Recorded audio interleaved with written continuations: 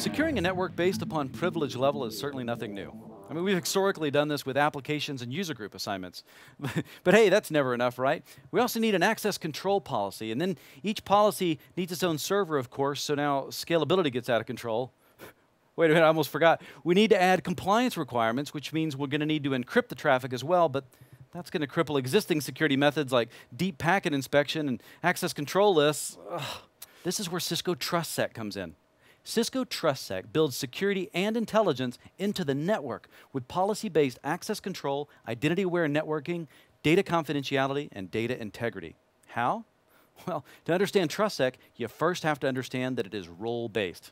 This means that for every user and device on the network, you must establish not their name or number, but what their job is. TrustSec first starts with making your network role-aware. Now, this is fundamentally different than access control in a DHCP network, which can be very difficult. I mean, think about it. Even in a static IP network, we can end up with huge access control lists that are difficult to process, especially on older gear. TrustSec is designed to use the network devices you already have, not ask you to forklift or bolt something on. Since the role of enforcement is actually done at the device level, our first step is to authenticate the device itself within the TrustSec framework. This identifies all legitimate devices or roles on your network with the express purpose of keeping rogue devices from entering and being used as an attack vector. Now, once your infrastructure is authenticated, you need to look at two key concepts: security group tags and security group access control lists. SGACLs are the enforcement arm of TrustSec. The advantage of an SGACL over a plain vanilla ACL is that they don't use IP addresses. Now, an SGT is a unique 16-bit tag assigned each individual role and device that connects it to a TrustSec domain. The tag itself indicates a privilege level across the entire domain. An SGT is passed along dynamically to a switch or an AP after either the 802.1x, the web authentication, or the MAC authentication bypass, which would happen with the radius vendor-specific attribute. SGTs dynamically automate the process of network-wide policy deployment and enforcement. So instead of manually typing entries into an ACL every time, we have a security policy change. I mean, think about the time that's going to save. Of course, any hacker worth their salt is going to try and put their hands on your SGTs so they can deploy their policies in your network.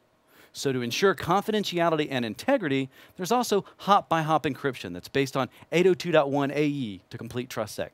So even if the frames are captured, they don't give up any information. Packets are encrypted on egress and decrypted on ingress. This bump-in-the-line model runs encryption at line rate, prevents reply protection and man-in-the-middle attacks, and it's based on the AES GCM mode. So let's put it all together. Rob and Jimmy Ray need to access the network. Both have different roles, so they start their 802.1x login process. Rob and Jimmy Ray both receive their SGTs after a successful login based upon their role in the network.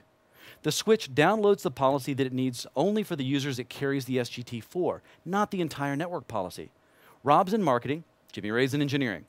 The roles are enforced at the switch level with the SGACL to ensure access control lists across the entire network. Flexibility and scalability is the key to TrustSec.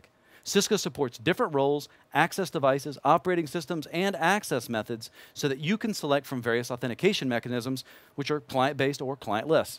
In the back end, identity can be mapped to roles or groups using standard directory services or AAA services. Networks have no borders these days.